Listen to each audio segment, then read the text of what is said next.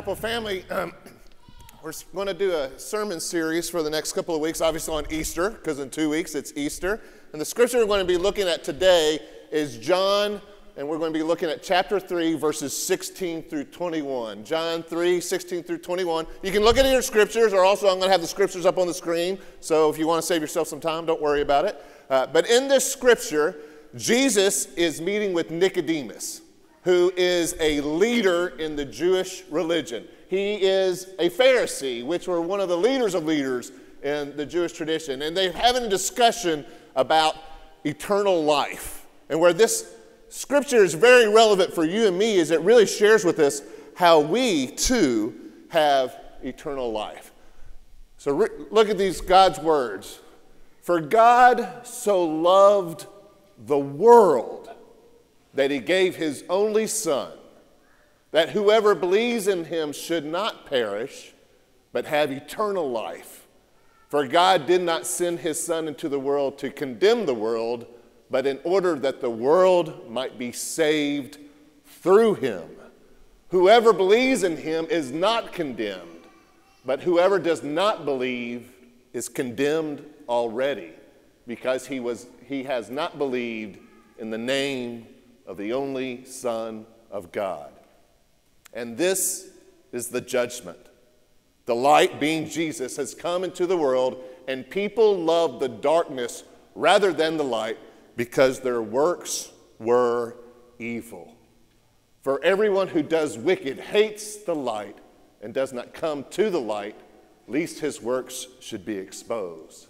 But whoever does what is true comes to the light, so that it may be clearly seen that his deeds have been carried out by God. Let's pray. Father God, as we continue to worship by diving into your word, I pray that you would protect me from preaching anything that is not your truth. We come here to fellowship with Jesus and to be further changed to become more like him through your Holy Spirit. And we pray this in Jesus' name. Amen. All right, next slide. Technology works when it works. This is a picture that's in the Sistine Chapel. It was done by the famous artist Michelangelo. And what it shows is the classic fall of humanity. On the left-hand side, you see Adam and Eve, our foreparents, perfect. They were created in the image of God. They were perfect. They had no sin. They had perfect relationship with God, perfect relationship with one another, perfect relationship with creation itself. And then we know in the scriptures what happened. We know Satan, who formerly was the archangel Lucifer, who was the original sinner because he wanted to be like God, tempted Adam and Eve and said, eat this fruit and you will become like God, which is the root of sin, to become like God. And then our foreparents, Adam and Eve, ceased to be perfect. They became sinful. And as C.S. Lewis said, then humanity and God had the great divorce. Because God, who is perfect and holy and righteous, he can't have a relationship with humanity that is imperfect and sinful and not righteous.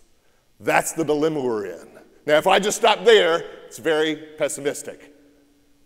And that goes to the main point of this sermon. Humanity must believe the gospel. Humanity must believe the gospel, which is the Easter message.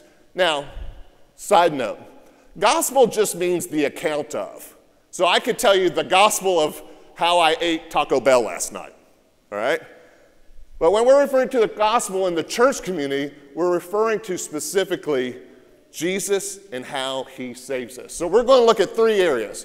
We're going to look at the gospel defined and the gospel motivation of God. We're going to look at gospel denial. When you deny the gospel, what happens? And we're going to look at gospel belief. When you believe in the gospel, the good news of Jesus, what happens? So let's look at the first area, the gospel. John 3:16 outlines it. God's love. First part of 3:16 says, for God so loved the world. God loves the world. He created it.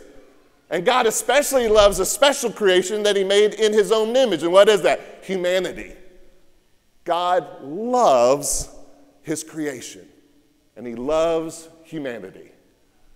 And then we got to look at God's gift. What is God's gift? That he gave his only Son. Who is that Son? We know it's Jesus Christ. By the way, Jesus Christ's name sums it all. Jesus is derivative from the Old Testament name Joshua, which means the Lord saves. Christ is the official name of the promised ordained king. So Jesus, we know from John 1, who is he? He's always been in existence. He's the second person of the Trinity. He's fully God, and he became fully man. God gave us himself through his Son, Jesus Christ. So we see God's love, God's gift, and then God's faith. Continuing on in John 3:16, that whoever believes in him, whoever believes that Jesus truly is God and Jesus is the way to have a relationship with God, whoever you are, no matter what race or wealth or whatever, no matter who you are, if you believe in God, if you believe specifically in Jesus, that's how you have a relationship with God. And then the other area, God's benefit. When we have a relationship with God, what happens? We have eternal life. Humanity, when we were originally created, our foreparents, Adam and Eve, we were not supposed to die. We were supposed to have a perfect relationship with God forever. Well, because of Jesus, we can have that perfect relationship with God forever. Let's look at the gospel motivation. Why did God do this? Well, we see in John's first part of 17, for God did not send his Son Jesus into the world to condemn the world. He sent Jesus not to condemn the world. So God's motivation for sending Jesus was not condemnation. Can I get an amen? Amen. Thank you. Very enthusiastic back here. I love it. All right, so it's not condemnation. But God's motivation of sending Jesus was grace. We see in John 17 continuing, but in order that the world might be saved through him. What is grace? Grace is unmerited favor. Here's a picture of a soldier that I took off of Google, nobody here, doing a PT test. Here's what grace is. A soldier does his push-ups, he does the sit-ups, and he does the 2-mile run, and he scores 30 points in each one. He fails it bad. But someone else took the APFT on his behalf, and he gets on his scorecard a 300. That, my friends, is the gospel. That is what Jesus does for us. That's grace, unmerited favor. So how do we apply these truths to our lives? We see that the gospel, the account of what God has done for us, we see his love. That's his primary motivation. We see the gift. He gives us the gift of himself through Jesus Christ. We see his faith. God pours out his Holy Spirit on us, and we all of a sudden realize, this whole Jesus guy makes sense to me. And we see the benefit. The benefit is eternal life. And why does God do this? It's not condemnation, but it's grace. Here's why I want to point this out to you. Depending on what authority figures you've had in your life, especially as you're a child, is sometimes how we project God is. If you had really, really bad parents who were abusive or mean, you probably view God as just a big curmudgeon in the sky who's waiting to nix you when you do something bad. Or on the other end of that continuum, some of us just think God is just this super nice Santa Claus in the sky, that we give him our little wish list every now and then and hopes he comes through. Friends, the challenge, the application is let God be God as defined in his scripture. And what he does is he loves us, he gives us the gift of himself, he gives us his faith, the benefit of eternal life. It's based on not condemnation, but grace. So that's the gospel. Now let's look at gospel denial. What happens when we don't believe the gospel? This is the bad news, and then we're going to get to the good news again. So stay with me. Condemnation. John 3:18. But whoever does not believe is condemned already, because he has not believed in the name, the only name of the Son of God. Remember how I started with the picture of Adam and Eve, the great divorce? All of humanity since then has been sinful. We're imperfect.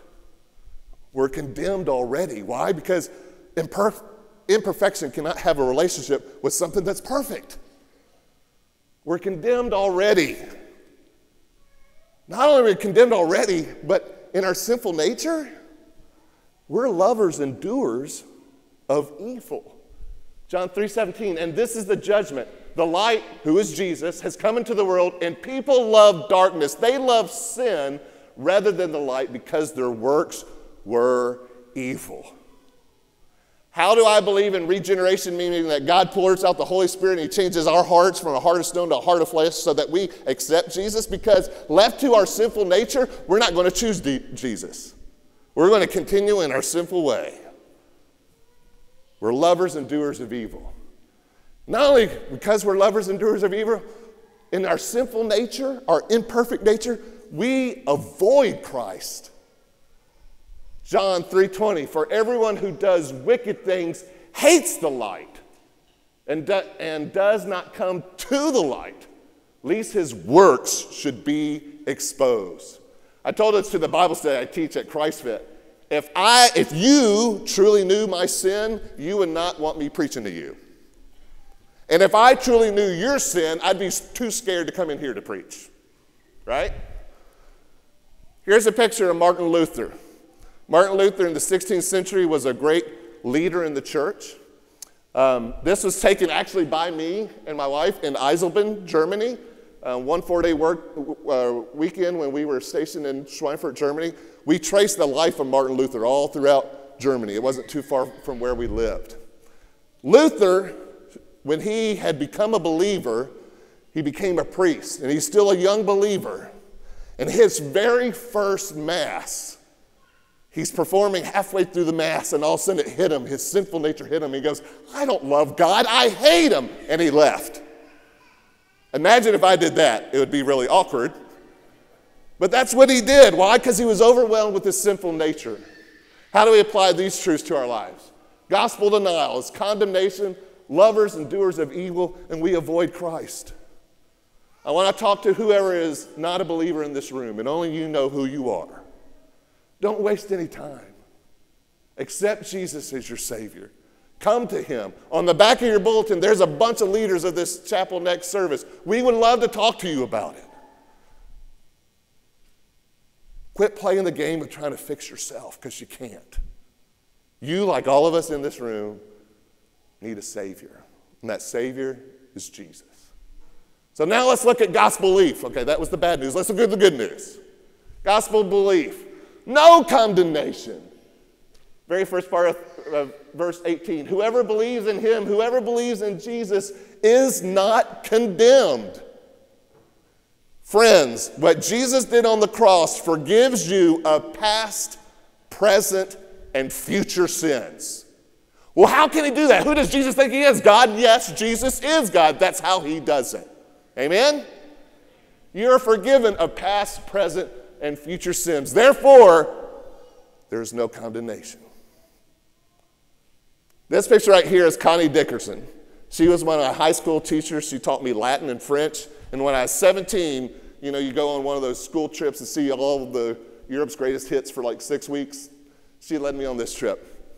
And I learned a valuable lesson from her about the fact of no condemnation.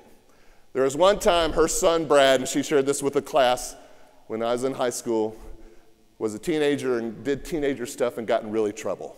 And she and her husband, Jim, went to pick Brad up. And Brad thought he was going to get grounded, thought he was going to get punished, thought they were just going to throw the book at him. And all they told him was, I love you anyway. Friends, if you're believers in this room right now, no matter what you do because of Jesus, God loves you anyway. There's no condemnation. And because there's no condemnation, we're free to seek Christ and become more like him. John 3:21. But whoever does what is true comes to the light so that it may be clearly seen that his works have been carried out by God.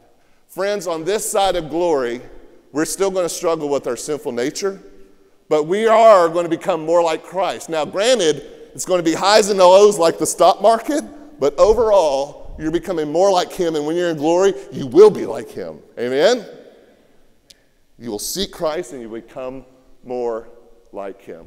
How do we apply these truths to our lives? No condemnation. If you're struggling constantly with guilt, I would submit to you that possibly Satan is using that to say, this gospel really can't be true. Deny that, because it is true. You're free. You don't have any more condemnation because of Jesus. And you'll become more and more like him. Next slide. Sermon review. So praise and worship team will come up. We're going to view a few things. What have we seen here this morning? Humanity must believe the gospel, the Easter message. We've seen the gospel defined. It's based on God's love, the gift of his son. We've seen his faith, the benefit of eternal life. We've seen the motivation, not condemnation, but grace, unmerited favor. We've seen what happens if you deny the gospel. There's condemnation. You continue to be lovers and doers of evil. You avoid Christ. We've seen gospel belief, no condemnation, and you seek Christ. Here's the challenge I want to give to you for the next 2 weeks, because you have a choice. For the next 2 weeks, as we approach Easter, and on Easter, you have a choice. On the upper left-hand side, Easter can be for you about Easter bunnies and candy and Easter egg hunts and Cadbury eggs, which, by the way, are delicious, or Peeps, which, by the way, are disgusting. You know, that's what your Easter can be about. Or you can do some of those things, but have your focus of Easter be on the right thing, and that is the bottom right corner. The fact that Jesus, who is fully God, became fully man. And he lived a life all of us should have, but we couldn't do it because of our sinful nature. And he died a death that all of us deserved because of our sin. And all we have to do is believe in him, and we are forever with God and his people. My friends, that's the gospel, and I hope you experience that gospel anew this Easter season. Let's close in praise and worship.